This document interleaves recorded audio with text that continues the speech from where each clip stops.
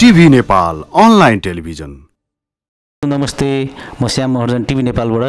आज फेरि हामी महानगरमा आएका छौँ। महानगरका मेयरज्यूसँग हामी चाहिँ एक वडा अन्तर्गत जुन समस्या छ, जुन कन्फ्युज भइरहेछ जनताहरूलाई, दोधार परिरहेछ, कसैको बास उठ्ला, कसैको घर उठ्ला, पुरानो बस्ती उठ्ला भने अलिकति चिन्ता भइरहेछ र मठ मन्दिरहरू पनि अलिकति जीर्ण अवस्था छ र म्यारिड होटल पनि 5 स्टार पनि त्यही नजिक रहेको हुनाले हाम्रो इज्जतमा पनि धक्का पर्न सक्ने अवस्था सिर्जना देखिन्छ। त्यो भएको कारणले चाहिँ हामीले महानगरका हाम्रो मेयरज्यूसँग पनि हामी सानो एउटा यसलाई कसरी समाधान गर्न सकिन्छ र कसरी सहयोग गरिन्छ, हाम्रो नेपालको इज्जत कसरी जोगाउन सकिन्छ भनेर उहाँसँग पनि हामी चाहिँ थोरै जानकारी र उहाँले गर्न सक्ने सहयोग कसरी सकिन्छ त्यो हामी बुझ्नेछौँ। र एक वडाका प्रतिनिधित्व हाम्रो हुनुहुन्छ राजकुमार श्रेष्ठ, वडा सदस्यज्यू हुनुहुन्छ। उहाँलाई पनि एक वडाका समस्याहरू के छन् त्यो बुझ्नको लागि उहाँलाई पनि उपस्थित गराएका छौँ। उहाँसँग हामी कुरा गर्छौँ के छ र यसलाई के गर्न सकिन्छ। मेयरज्यू नमस्कार। हजुर, नेपाललाई स्वागत छ। हजुर, धन्यवाद। राजकुमारज्यू धन्यवाद। एउटा अब हाम्रो वडामा चाहिँ धेरै कन्फ्युजन, पुरानो बस्तीहरू सबै बिस्तारै बिस्तारै विस्थापित हुँदैछ र थोरै बहुत पुरानो बस्तीहरू रहेको छन् त्यहाँ अहिले। अहिले त्यहाँ पनि त्रसित भएर मान्छेहरू चाहिँ बाँच्ने अवस्था र सास फेर्ने अवस्था, खानालाई पनि अलिक टेन्सन भएको अवस्था छ। त्यो भएको हुनाले चाहिँ यहाँ सामु चाहिँ कसरी समाधान गर्न सकिन्छ भनेर चाहिँ हामी दुई चारवटा कुरा लिएर आएका छौँ हजुर समक्ष। एक वडामा चाहिँ अब एउटा ठुलो समस्या भनेको त्यहाँको बाटो विस्तार पहिला पनि हुन लागेको थियो र कारणवश त्यहाँ रोकियो विभिन्न सभासदहरूको पहलले, र अहिले पनि त्यो बाटो चाहिँ फेरि विस्तार हुने छ कि भन्ने चाहिँ शङ्का लागेको हुनाले जुन नागपोखरीदेखि भक्तिपालसम्म, भक्तिपालभन्दा उता मुख ठुलो छ र भक्तिपालदेखि नागपोखरीसम्म मुख सानो छ। अब त्यहाँ दिन प्रतिदिन जाम भइरहेको हुन्छ। त्यो चाहिँ खोल्ने अवस्था आज नभए भोलि, भोलि नभए पर्सि त्रासित भइरहेछन् जनताहरू। यसलाई चाहिँ के हजुरको तर्फबाट बुझेर के त्यो बाटो बढ्ने निश्चित छ कि छैन हजुरलाई? सडक विस्तारको काम महानगरपालिकाले होइन अर्को निकायले गरिरहेछ र अर्को निकायले गरेर पनि महानगरपालिकासँग समन्वय गर्ने गरेको छ। हामीले पनि सहयोग गर्ने गरिरहेका छौँ। र काठमाडौँ महानगरपालिकाको भनाइ चाहिँ नि ऐतिहासिक सहरलाई चाहिँ नि केही पनि नगर्ने, जस्तै पुरानो सहर, ऐतिहासिक सहर, सांस्कृतिक सहरलाई चाहिँ नगरिकन नयाँ ठाउँ मात्र जिएलडी लागू गर्ने भनेर हाम्रो नीति छ। त्यही अनुसार कतिपय ठाउँमा जिएलडी क्यान्सल भएका पनि छन्, कतिपय ठाउँमा स्थानीय व्यक्तिहरू लाएर हाम्रो लागि हामी नै गर्छौँ भनेर आफ्नो जग्गा छोडेर पनि त्यो लागू गराएको पनि छन्। त्यहाँको स्थितिमा पनि हामी स्थानीय त्यहाँका जनप्रतिनिधि, स्थानीय बासिन्दाहरू र जिएलडी कार्यान्वयन गराउने निकायका प्रतिनिधिहरूसँग बसेर त्यो छलफल गर्न सक्छौँ।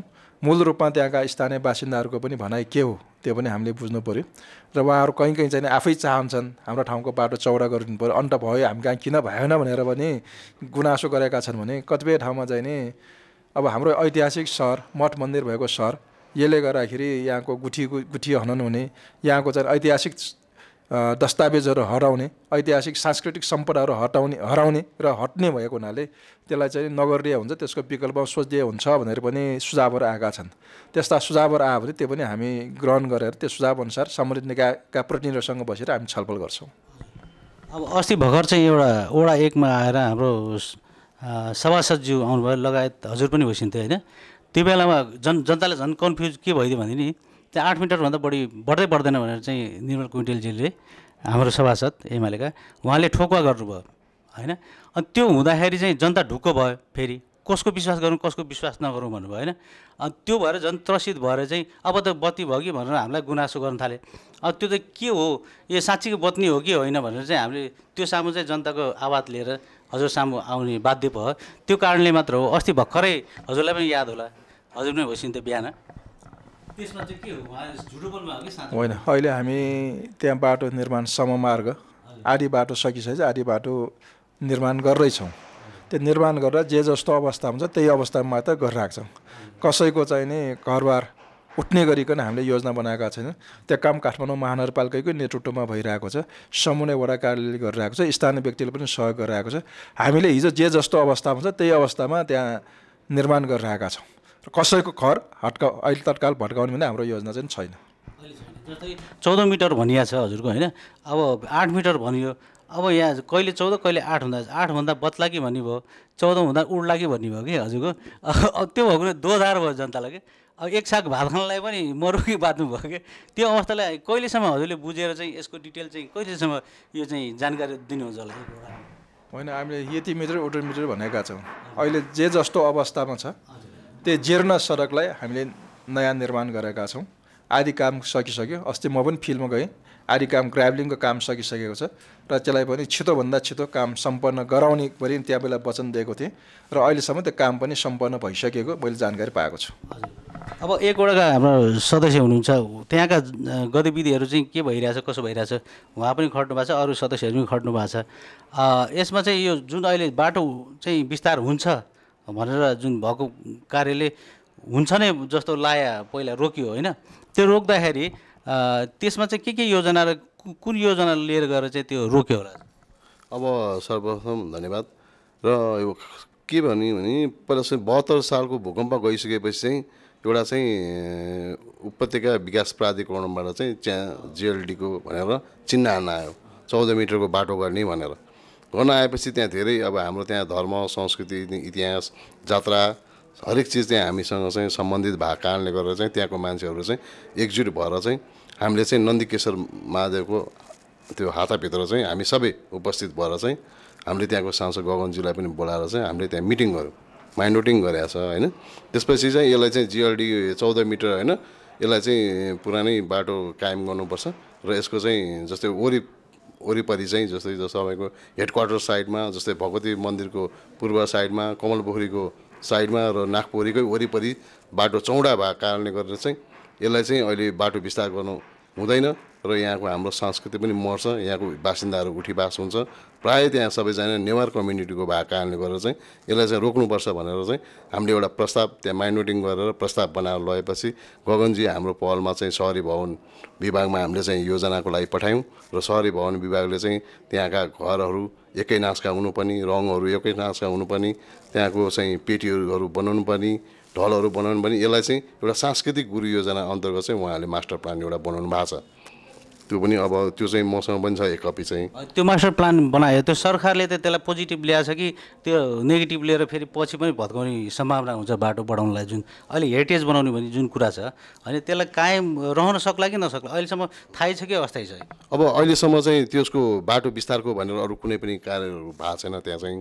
अब जस्तै घर बनाउँदाखेरि चाहिँ मान्छेहरूले चाहिँ मापदण्ड अब 14 मिटरको मापदण्ड अनुसारले चाहिँ कसैले चाहिँ अझै त्यो नछोडिकन घरहरू बनाइरहेको कारणले गरेर चाहिँ अब म एउटा वडा सदस्य भावनाले चाहिँ अब त्यो मास्टर प्लान अनुसारले नै हामी अगाडि बढिरहेको छ गुरु योजना अन्तर्गतै त्यहाँ बाटो निर्माणहरू अब त्यहाँको मठ मन्दिरहरू निर्माण गर्ने भनेर हामी चाहिँ लागिरहेर हाम्रो जात्राहरू पनि त्यहाँ हामीले त्यसलाई उत्साहजनकले नै मनाइरहेको कारणले गरेर चाहिँ अब सायद अब यसको सबैको पहलबाट चाहिँ त्यो चाहिँ एउटा हेरिटेज साइट भएर जस्तै तपाईँको भनौँ नक्साल, हाडीगाउँ, चाबेल, बसन्तपुर यी असनहरू जस्तै यो चाहिँ संरक्षण गरेर राख्न सक्यो भने हाम्रो चाहिँ विदेशीहरूले हेर्ने पनि यी चिजहरू जस्तै लाग्छ मलाई चाहिँ। यो सबैको पहलबाट चाहिँ यो रोक्छ होला भन्छु। हजुर, अब यो हाम्रो बाटोको विस्तारको क्रममा त्यो अहिलेसम्म त्यो बाटो नबनाउने भन्ने त निर्णय त भएको छैन, कुनै सरकारले त्यसलाई भएको छैन, अस्थायी नै छ अहिलेसम्म होइन, जान पनि सक्छ नजान पनि सक्छ। हेरिटेजको परिचय हामीले दिँदाखेरि त्यसमा भएका संस्कृतिहरू चाहिँ त्यहाँ मन्दिरहरू पुरानो जुन भौतिक संरचनाहरू कति साँच्चीकै राम्रा छन्? जस्तै तपाईँको भन्नुपर्दाखेरि हाम्रो नक्सलको जात्रा चाहिँ पशुपतिको मूल गेटमा नक्सल भगवतीको जात्रा चाहिँ अन्तिम दिनमा चाहिँ पशुपतिको मूल गेटमा ढोकामा नठोकाए 3 चोटि नठोकाएको छ, त्यहाँसम्म बस्ला माईको जात्रा सुरु हुँदैन। त्यस्तै हाडी गाउँको चाहिँ गहना खोज्ने जात्रा टुराल देवीको जात्रा पनि हाम्रो नक्सलबाट त्यहाँ चाहिँ मानेखट भनेर नलैकन राति बाजा बजाएर त्यहाँको मान्छेहरू स्थानीय आएर लिएर जान्छ र त्यहाँ जात्रा सुरु हुन्छ। त्यस्तै गरी लाजिमपाडमा पनि हाम्रो श्वेतकालीको खट लैजान्छ। त्यो जात्राको समयमा चाहिँ दिनभरि त्यहाँ 2 नम्बर वडामा चाहिँ घुमाएर चाहिँ फेरि नक्सलमै लिएर आएर चाहिँ विश्राम गर्ने चलनमा हुनाले यो चाहिँ पहिला बसन्तपुरमा पनि लैजान्थ्यो भन्ने कुराहरू कथन छ यो नक्सल भगवतीको जात्राहरू। यसले गर्दाखेरि त्यो जात्राहरू सञ्चालन गर्ने विधिहरू पनि हामीले चाहिँ सिकेर अहिले त्यसलाई हामी निरन्तर गरेर अगाडि बढिरहेका कारणले गर्दा चाहिँ भोलि यी यस्ता चिजहरू हरायो भने हामी पनि नेपालीहरू पनि लोप हुने जस्तो मलाई चाहिँ लाग्छ। त्यो हिसाबले चाहिँ हामी त्यसको लागि चाहिँ विरोधमै हामी अहिले चाहिँ छौँ भनौँ न। अहिले जुन कला संस्कृति हाम्रो पर्व जात्रा सबै जोडेको छन्, हाम्रो काठमाडौँमा धेरैवटा पुरानो संरक्षण हुनुभन्दा विध्वंस भइरहेछ। त्यति मात्र हामीले संरक्षण गर्न सक्यो भने पनि राम्रो हुनेछ।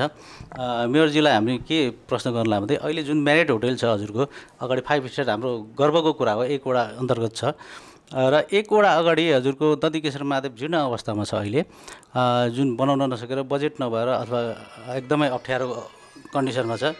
अनि त्यो भएको हुनाले हजुरलाई चाहिँ के आग्रह गर्न चाहन्छु भने जुन हामी वडामा पनि इन्टरभ्यू लिए होइन, त्यो गर्दाखेरि महानगरले पनि चाहिँ पहल गर्दैछ र समन्वय गरेर चाहिँ हाम्रो त्यो बजेट निकास गरेर हामी त्यो बनाउँछौँ भनेर वडा अध्यक्षजीले पनि भन्नुभएको छ। त्यो कुरा चाहिँ हजुर सामुसम्म आइपुग्यो पुगेन? वडा कार्यालयसम्मको समन्वय भएको छ, मलाई जानकारी छ। पहिला चाहिँ नि कुन डिजाइनमा बनाउने भन्ने कि अलिकति छलफलमा भयो, अलिक समय त्यसले पनि लियो। अहिले साबिकको डिजाइनमा गर्ने कि पहिला पौराणिक कालमा ऐतिहासिक कालमा जुन स्वरूपमा थियो त्यो बनाउने भनेर छलफल भइसकेपछि ऐतिहासिक कालमा जे जस्तो अवस्थामा थियो त्यही शैलीमा बनाउने भनेर स्थानीय र त्यहाँ वडाका जनप्रतिनिधि बसेर त्यो डिजाइन फाइनल गरिसकेको छ। त्यही अनुसार बनाउनको लागि पैसाको समस्या होइन। एउटा चाहिँ पुरातत्वले बनाउने कि पुनर्निर्माणले बनाउने कि काठमाडौँ महानगरपालिकाले बनाउने भन्दैछिम छ र मैले भनेको छु उहाँहरूले नबनाउने काठमाडौँ महानगर बनाउन तयार छौँ र उहाँले म बनाइदिन्छु भनेर बजेट पनि विनियोजन गरिसकेको हुनाले उहाँले गर्यो भने गर्यो, गरेन भने काठमाडौँ महानगरपालिका हामी बनाइदिन्छौँ।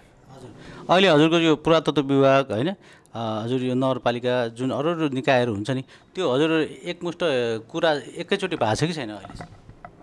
अहिले वडा कार्यालयले समन्वय गरिरहेछ। वडा कार्यालयले मात्र? हजुर, हामीले पनि बुझेका थियौँ कि अब बुझ्दाखेरि पुरातत्वले पनि चासो डिजाइनिङहरू बनाएका छन् होइन, त्यो अस्ति वडालाई नै बुझाइसकेको छ र सभासदज्यूहरूसँग कुरा गरेका थियौँ, गगन थापाज्यूहरूसँग। अहिले 50 लाख मात्र उहाँले चाहिँ निकासा गर्न सक्नुहुन्छ, यताउता अरू चाहिँ कोसिस गर्दैछु र महानगरपालिकासँग पनि कुरा गर्दैछु भन्दै हुनुहुन्थ्यो।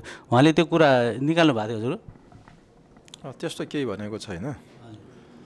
भने त्यस्तो पैसाको समस्या छ भने हामीलाई जिम्मा दियो भने हामी बनाइदिन्छौँ, पुरै बनाइदिन्छौँ हामी। हस्, यो त खुसीको कुरा हो। उहाँले पनि पोजिटिभ लिनुभएको छ र बनाउनुपर्छ संरक्षण। अहिलेको तत्कालिक अवस्था के छ भनेदेखि म्यारिट होटल 5 स्टार होटल आएर राष्ट्रपतिज्यू पनि त्यहाँ बसिसक्नु भयो। हामीले 1 वडामा धेरै विकास कार्यहरू अहिले हुँदैछ, महानगरले गर्दैछ, हामीले गर्व मान्नुपर्छ।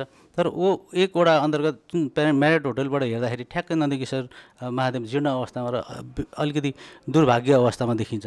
त्यहाँबाट देख्दा अन्तर्राष्ट्रियसम्म चाहिँ हाम्रो चाहिँ इज्जत अलिक बेइज्जत हुने खालका देखिन्छ अहिले। अनि त्यो भएको हुनाले चाहिँ अनि त्यो इज्जत बचाउनलाई पनि हामीले तत्काल केही गर्न पर्ने, महानगरले नै केही त्यसको अगाडि कुरा बढाउनु पर्ने जस्तो लाग्छ अहिले होइन। त्यो अनुसारले दुई राष्ट्रपति त्यहाँ गइसक्नु भयो, अरू टुरिस्टहरू धमाधम आउँदै हुनुहुन्छ। त्यो विदेशसम्म त्यस्तो कुरा हाम्रो पुग्यो भने त नराम्रो हुन्छ इज्जतमा। अहिले त्यसमा चाहिँ हजुरबाट तत्कालले त्यसमा अरूले आउला कि कुरा हामी गर्छौँ भन्दा हजुरले अगाडि कुरा बढाउन सकिन्न? कतिपय कुरा स्पष्ट हुनु जरुरी छ। महानगरपालिकाले चाहेर पनि कतिपय निर्माणहरू हामीले गर्न सकेका छैनौँ।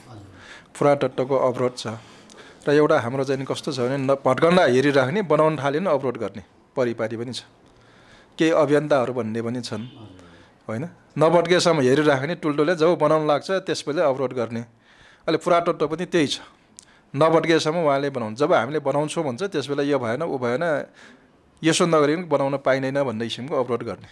र कतिपय ठाउँमा चाहिँ लाल पूर्जा फेरि गुठी संस्थानसँग छ, जग्गा ढने एकातिर छ, अर्को आडेखरा निकाय अर्को छ, महानगरपालिकाले अर्काको सम्पत्ति बनाइदिनु पनि छ। अहिले हामीले पुरातत्वसँग पनि हामी सोद्धाखेरि पुरातत्वले बजेट लगानी गर्ने होइन, पुरातत्वले डिजाइन र पुरानो संरचनालाई जोगाउने डिजाइनिङ गर्ने हाम्रो जिम्मा हो भन्नुभयो। गुठीसँग पनि हामीले सोद्धाखेरि गुठीले के भन्नुभयो भनेदेखि हामीले बजेट राख्न सक्दैनौँ, हामी त्यो संरक्षण गर्नेसम्म हो, त्यो आएको आय स्रोतबाट पूजाआजा चलाउने र जुन तलब खाने जुन हुन्छ नि कर्मचारीको, त्यो मात्र रहेछ गुठीको पनि हामीले बुझ्दाखेरि होइन। र फेरि भत्क्यो भने निर्माण गर्ने उहाँसँग लगानी नहुँदो रहेछ उहाँले त्यही स्पष्ट भन्नुभयो होइन, लगानी गर्न सक्दैन उहाँले। अब अरू सरकारलाई जिम्मा लाउनु भयो, पन्छिने कुरा गर्नुभयो उहाँ गुठी संस्थानहरू पनि। अनि उहाँले के गर्नुभयो भने अथरोट दिनु पऱ्यो भने दिनु पऱ्यो भने गुठीले दिन तयार छौँ भन्ने कुरा जस्तो गर्नुभयो। लगानीको अभाव परेको छ गुठीलाई पनि होइन। त्यो अनुसारले चाहिँ महानगरसँग हामीसँग अब प्रशस्त पैसा छन् भन्ने सुनेका छौँ। त्यसमा चाहिँ महानगरले संरक्षण गर्नको लागि त्यो चाहिँ गर्न सकिन्छ कि सकिँदैन हजुरले? उहाँले त अथोरिटी दिइसके, मिडिया मार्फत दिइसक्नु भएको छ। मिडिया मार्फत दिनु भएन, आधिकारिक रूपमा दिनु पऱ्यो। यहाँ जति पनि गुठीको जग्गा जमिनहरू छन् महानगरपालिका जिम्मा दियो भने त्यो सबै जग्गा उहाँले जति रासो असुल गरेर आएको छ त्यो रासो हामी तिर्न तयार छौँ। त्यसको भोगाधिकार हामीलाई दिनु पऱ्यो। त्यसको नियमित मर्मत सम्हार र नयाँ निर्माणको काम पनि हामी गर्छौँ। त्यो गर्न हामी तयार छौँ। जस्तै अब गुठीले नबनाउने अनि फेरि उहाँ अधिकार मलाइले अनि हामी गर्छौँ भने हामी नगरपालिकाले यस्तै जुदाइले गर्दाखेरि हाम्रो चाहिँ विकास कार्य अगाडि बढ्न नसके हो कि क्या हो? जसको लाल पूर्जा छ उसको सहमत नभइन अरूले काम गर्न पाउँदैन। मसँग पैसा छ भने तपाईँ घर भट्केको मैले बनाउन पाउँछ र? पाउँदैन। मेरोसँग चाह्यो भने तपाईँले मलाई भन्न चाहिँ पैसा भएर फुटी लगायो भन्छ। सकिन्छ सकिँदैन? पुरा टट्टोले भने हामी बनाउन सक्यो, तपाईँले बनाउनुहोस् भने हामीलाई बनाउनु सबै बनाउन सक्छौँ हामी। अवरोध मात्र गर्नु भएन होइन, अवरोध गर्नु भएन होइन। अब पहिलाको स्वरूप भनेको पहिला भट्किँदाखेरि हाम्रो आफ्नै निजी घर भट्काउन होइन, पैसा नहुन कहिले प्लास्टिक छोपेको छ, कसैले जस्तो पारेर राखेको छ, अस्थायी रूपमा बनाएको छ। पछि त्यसलाई निर्माण गरेर नयाँ ढङ्गले हामी निर्माण गऱ्यौँ। त्यसमा अब गुठी पुरातत्त्वले जिम्मा दियो भने हजुरले गर्न तयार छौँ भनौँ। काठमाडौँ महानगरपालिका तयार छ। अहिले पनि हामीले धेरै ठाउँमा निर्माण गरिसकेका छौँ, अझ पनि केही ठाउँमा निर्माण गर्न बाँकी छ। तर त्यो अहिले पनि धेरै ठाउँमा जीर्ण छ। जिम्मा कसैले लिँदैन होइन। जिम्मा कसैले लिएको देख्नुहुन्छ तपाईँ? भट्कियो भने गाली गर्छ। मिडियाले गाली गर्ने चाहिँ हामीलाई हो होइन। मिडियाले गाली राम्रो कुरालाई चाहिँ हामीले मिडियालाई पनि यथार्थ कुरा थाहा छैन होइन, यथार्थ रूपमा थाहै छैन। सजिलो चाहिँ भने महानगरमा मेयर छ, अब आफूले जिताएको मेयरलाई गाली गर्नुभन्दा अरू विकल्प छैन। अरू कर्मचारीका अगाडि तिर्दैन भन्ने किसिमको तपाईँहरूको हुन्छ। त्यसैले जहाँ छ पुरातत्त्वको काम भने पैसा त उनीहरूसँग छ नि त, किन छैन? अनि गुठीसँग पनि छ। अहिले पनि धेरै त बहालमा लगाइरहेछ। पुरातत्त्वले बहालमा लगाएर पैसा खाइरहेछ, उसले बहालमा लगाएर पैसा खाइरहेछ। उनीहरूको नैतिक जिम्मेवारी छैन त? त्यो विभागै किन त? केही गर्न नसक्ने त्यो विभाग किन चाहियो? अवरोध गर्नलाई मात्र विभाग त होइन नि त, काम गर्नको लागि हो, गराउनको लागि हो। काठमाडौँ महानगरपालिका हामी सबै काम गर्न तयार छौँ। तर अहिले त्यसमा चाहिँ पोजिटिभ चाहिँ पुरातत्त्व विभाग हुनु पऱ्यो। यहाँ त आफ्नो मनपरी छ, व्यक्तिगत रूपमा छ होइन। यहाँ अभियन्ताहरू पनि आफ्नै परिपालक छन्। तपाईँले देखिराख्नु भएको, तपाईँले मिडियाले देखाइरहनु भएको छ। तपाईँले पक्षपातीपूर्ण व्यवहार कहिलेकाहीँ देखाउँछन्। अब काठमाडौँ महानगरपालिका तपाईँलाई भन्छु, दरबार हाई स्कुल बन्यो, तपाईँलाई थाहा छ कि छैन? हिजोको शैलीमा बनेन। पुरातत्त्व के भन्छ? छ कोही अभियन्ता कराएछ? अनि काठमाडौँ महानगरपालिका त्यो गरेको भए अहिले त्यहाँ मुद्दामा जान्छ, अख्तियारमा जान्छ, अदालतमा जान्छ, त्यहाँ छुनै नदिने। त्यहाँ मान्नेहरू जान्छन्, हाम्रै यहाँ मेरै पराधिकारी जान्छन्, अवरोध गर्छन्।